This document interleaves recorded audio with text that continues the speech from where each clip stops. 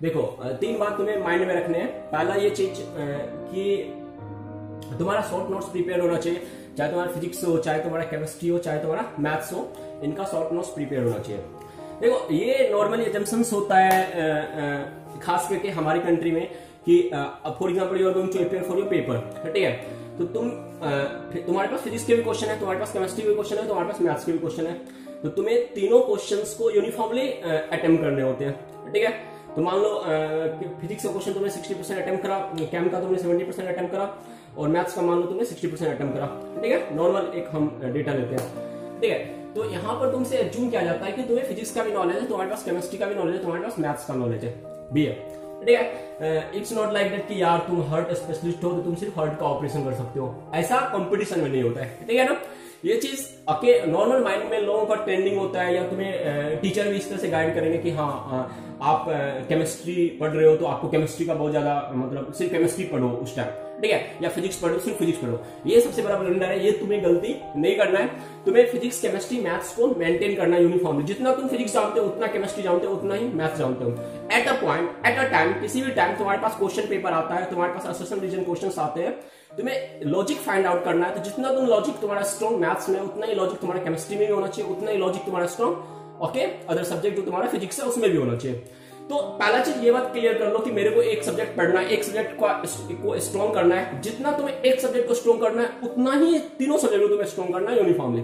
तो तीनों का जो तुम्हारा एप्टीट्यूड होना चाहिए इक्वली होना चाहिए, ठीक है। This is the rule of competition, ठीक है। अगर तुम्हें इस साल कंपटीशन क्रैक करना है तो ये बात तुम अपने माइंड में सेट कर लो कि चाहे तुम्हारा फिजिक्स हो, चाहे तुम्हारा केमिस्ट्री हो, दिस इज इक्वल, ठीक है। ये 3 सब्जेक्ट होता ही नहीं है कंपटीशन में, फिजिक्स केमिस्ट्री मैथ्स अलग अलग सब्जेक्ट होता ही है। ये भ्रम क्रिएट करा जाता है स्टूडेंट के बीच, ताकि जो कुछ प्राइवेट इंस्टीट्यूशन है वो तुमसे बिजनेस कर सके, तुमसे लाखों रुपया ले सके, बट ऐसा कुछ है ही नहीं। एक्चुअली फिजिक्स केमिस्ट्री मैथ्स, मान लो 20 चैप्टर तुम्हारा फिजिक्स का है, तुम्हारा केमिस्ट्री का 20 चैप्टर है, मैथ्स का 20 चैप्टर है, या हम 30-30 कर लेते हैं, 30-30 90 चैप्टर हो गए, ऑलमोस्ट को राउंड ऑफ करो 100 चैप्टर है। तो तुम्हारे पास 100 चैप्टर टोटल है मान लो, ठीक है। तो ये 100 चैप्टर इक्वली तुम्हें इक्वली नॉलेज होना चाहिए। इस 100 चैप्टर में से किसी भी चैप्टर से अगर क्वेश्चन आ रहा है तो तुम्हें इक्वल लॉजिक होना चाहिए, इक्वल असर्शन होना चाहिए कि हाँ this thing is happening like this, okay. ये नहीं कि यार सर मेरा मैथ्स बहुत अच्छा है तो हम केमिस्ट्री और फिजिक्स की बात हम नहीं करेंगे, हमारा मैथ्स फिजिक्स बहुत अच्छा है तो हम मैथ्स और केमिस्ट्री की बात नहीं करेंगे। ये चीज कंपटीशन में चलता है। अगर ये चीज तुम्हारे माइंड में रहा तो अभी तुम लिख लो कि तुम्हारा ऐसे भी सिलेक्शन नहीं होना है। तो तेरे को अगर सिलेक्ट लेना है, तेरे को सिलेक्शन लिस्ट में आना है, ये तुम्हारा तीनों यूनिफॉर्मली होना चाहिए, क्लियर है। तो ये चीज हमारा फंडा क्लियर हो गया कि फिजिक्स केमिस्ट्री मैथ्स अलग अलग सब्जेक्ट होता ही नहीं है। 11 12 लेवल पे फिजिक्स केमिस्ट्री मैथ्स का अलग अलग सब्जेक्ट होता ही नहीं, ये तुम्हारा तीनों एक सब्जेक्ट है, ठीक है। ये चीज है। अब तुम्हारे पास एक सब्जेक्ट तुम्हें प्रिपेयर हो चुका है, that is known as PCM, ठीक है। पीसीएम के अगर तुम्हें 80 चैप्टर करने, 100 चैप्टर करने, तुम अपने टाइम डिवाइड करो कि आने वाले तुम्हारे जो भी डेज बचे हुए, जो भी तुम्हारे आवर्स बचे हैं, इस आवर्स को किस तरह से पुट करो कि तुम सारे चैप्टर से एटलीस्ट गो थ्रू हो जाओ, ठीक है। तो हमें क्या है ना कि 30 to 40% क्वेश्चन ऐसे हैं जिनको तुम देखते ही अटेम्प्ट कर लोगे, ठीक है। अगर तुम कहीं पे भी किसी भी कोचिंग में सीरियसली पढ़े हो 2 साल से, तो तुम्हारा 30 से 40% क्वेश्चन ऐसे होने वाले तुम्हारे पेपर में जिसको एज मतलब उसको टाइम लगेगा नहीं तुम्हें सॉल्व करने में, okay. With in 40 second 50 second, okay, with in 2 minute 3 minute you can easily attempt that, okay. तो ये हमारा 40% पोर्शंस, जो हमारा 40% पोर्शंस है ये पीसीएम से, वो अपन को नहीं छोड़ना है हर हालत में, ठीक है। तो ये तुम्हारा क्लियर होगा कि तुम्हें 40% पोर्शंस को किसी भी हालत में हमें नहीं छोड़ना है। अब वो 40% पोर्शन फिजिक्स केमिस्ट्री मैथ्स में कहां पे है, क्या है, वो तुम्हें पता होगा। तुम जो 2 साल से गो थ्रू जा रहे हो चैप्टर से, तुम्हें पता है कि किस चैप्टर में तुम्हें ज्यादा इंटरेस्ट है, किस चैप्टर को तुम क्वेश्चन आसानी से अटेम्प्ट कर सकते हो। So that is the thing, ये चीज हो गया। अब आ जाओ, तुम्हारा 40% तुम्हारा कंप्लीट है फिजिक्स केमिस्ट्री मैथ्स से। अब आ जाओ बाकी के 30% पे, ठीक है। बाकी का जो 30% होता है दैट इज 40 to 70% का जो क्वेश्चंस होता है, इसके लिए थोड़ा सा तुम्हें डीपली स्टडी करना होगा। ये जो तुम्हारे 80 चैप्टर है, 100 चैप्टर है, इनको तुम्हें थोड़ा सा डीपली स्टडी करना होगा। इसमें क्या होंगे, तुम्हारे 3 चैप्टर के क्वेश्चन कनेक्टेड होंगे, ठीक है। If you are talking about mechanics तो इसमें फ्रिक्शन भी एडेड होंगे, न्यूटन्स लॉ ऑफ मोशन भी एडेड होंगे, काइनेमेटिक्स भी एडेड होंगे, ठीक है। उसमें तुम्हारा रोटेशन भी ऐड हो जाएगा। If you are talking about fluid mechanics, उसमें सॉलिड का भी क्वेश्चन मिक्स हो जाएगा तुम्हारे पास, और फ्लूइड का भी क्वेश्चन मिक्स हो जाएगा। If you are talking about resonance, तो रेजोनेंस में तुम्हारा आइसोमर्स का भी कॉन्सेप्ट लगेगा, प्लस आई का कॉन्सेप्ट लगेगा, माइनस आई का भी कॉन्सेप्ट लगेगा, ठीक है। If you are talking about maths, तुम्हें पैराबोला का कॉन्सेप्ट लगेगा, लोकस का भी कॉन्सेप्ट लगेगा, स्ट्रेट लाइन का भी कॉन्सेप्ट लगेगा। ये चीज होना चाहिए। तो 30% लेवल को तुम्हें क्वेश्चंस को टिक आउट करने के लिए, फिगर आउट करने के लिए, ऑप्शन सेलेक्ट करने के लिए तुम्हें इसमें थोड़ा सा डेप्थ में जाना चाहिए। ये तुम्हारा पहला पेपर है तो इसमें तुम्हें बाकी का जो 30% पोर्शन बच रहा है उनके लिए कुछ भी मत सोचो, ठीक है। तुम्हें अभी ये नहीं कि मेरे को रैंक 1 लाना है, रैंक 5 लाना है, सर रैंक 10 लाना है, ठीक है। Live that, okay.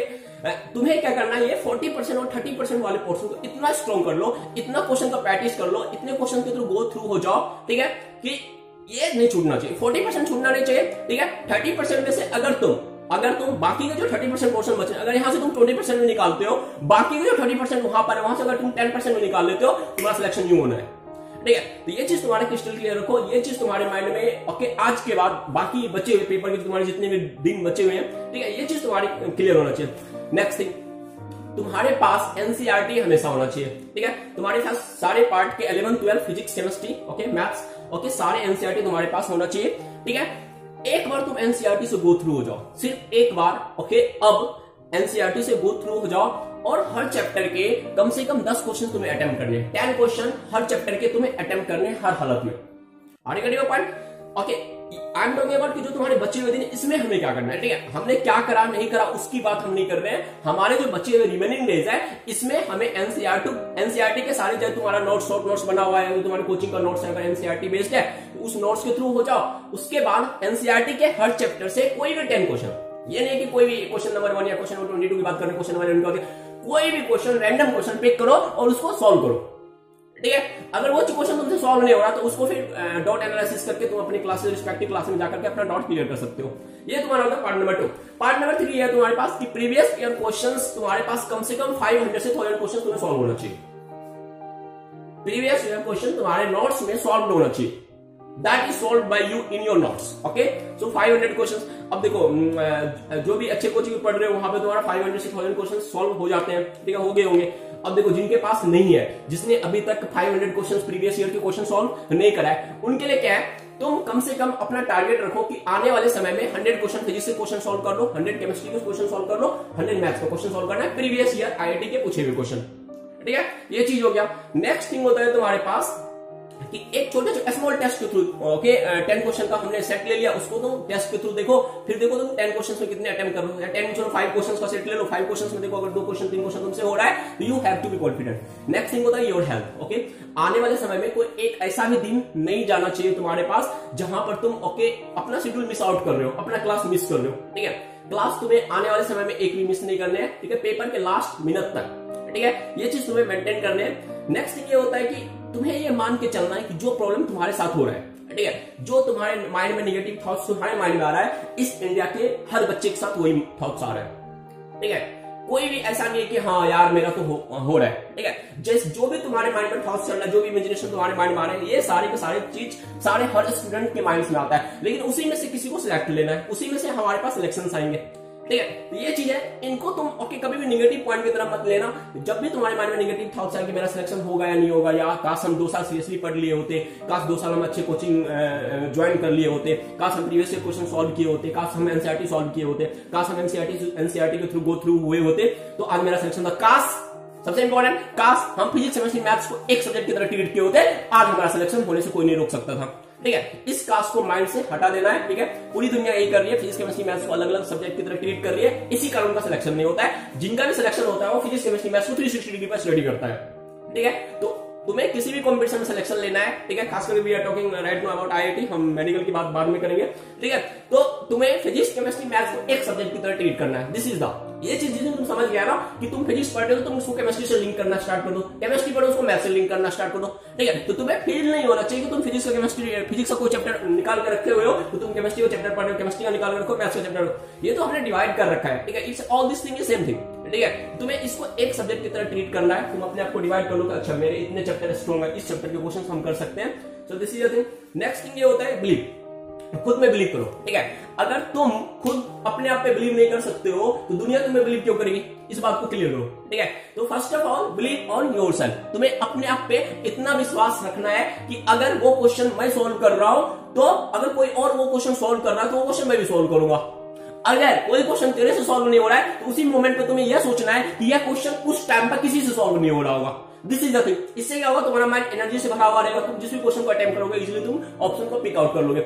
Next last thing अभी मैं ये बताना चाहूंगा, एलिमिनेशन करना सीखो, ठीक है। मान लो कोई क्वेश्चन है, ठीक है, 4 ऑप्शन तुम्हारे पास दिए हुए हैं, तो तुम ये देखो कि इसमें से कौन सा ऑप्शन नहीं हो सकता। If you are attempting the questions of okay chemistry, ठीक है, तो केमिस्ट्री का जब क्वेश्चन तुम अटेम्प्ट कर रहे हो, ठीक है, कोई इंक्रीजिंग डिक्रीजिंग ऑर्डर में कोई चीज दिया हुआ है तुम्हारे पास, ठीक है, हाइड्रोजन बॉन्डिंग की बात किया गया, plus I minus I effect की बात किया गया, ठीक है, कोई रिएक्शन दिया गया तुम्हारे पास, तो जब आप रिएक्शन कर रहे हो तो आप ये देखो कि कौन सा प्रोडक्ट नहीं बन सकता है, ठीक है। अब आप अगर ध्यान से गो थ्रू गए हो, आप अगर मैकेनिज्म के थ्रू रिएक्शन को पढ़े हुए हो, ठीक है, तो आप कम से कम 50% ऑप्शन तो ऐसे एलिमिनेट कर सकते हो कि भाई ऑप्शन नंबर सी या ऑप्शन नंबर ए तो होना नहीं है, ठीक है। अब आपके पास बचा option number A, option number B, तुमने 2 ऑप्शन को इजीली एलिमिनेट कर दिया, अब तुम्हारे पास बचा 2 ऑप्शन।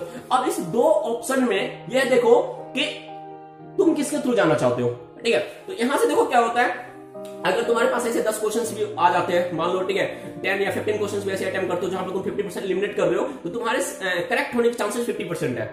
ये 2 ऑप्शन को तुमने ऑलरेडी एलिमिनेट कर रखा है, तुम्हारे पास 2 ऑप्शन बचा हुआ है, तो यहाँ पर तुम्हारे पास करेक्ट होने के चांसेस 50% है। इसमें से अगर तुम्हारे पास 15 क्वेश्चन तुम्हारे सामने ऐसे आए हैं जहां पर तुम 2 ऑप्शन को एलिमिनेट कर दियो, तुम्हारे पास 2 ऑप्शन बचा हुआ है, इसमें से ट्रस्ट मी 5 to 6 क्वेश्चन ऐसे होते हैं जिसमें 100% तुम करेक्ट कर जाओगे, ठीक है। ये चीज है, इन चीजों को ध्यान में रखो। तो I hope this will be useful for you, ठीक है। तो अगर अच्छा लगे तो I will come okay again, so C you, thank you.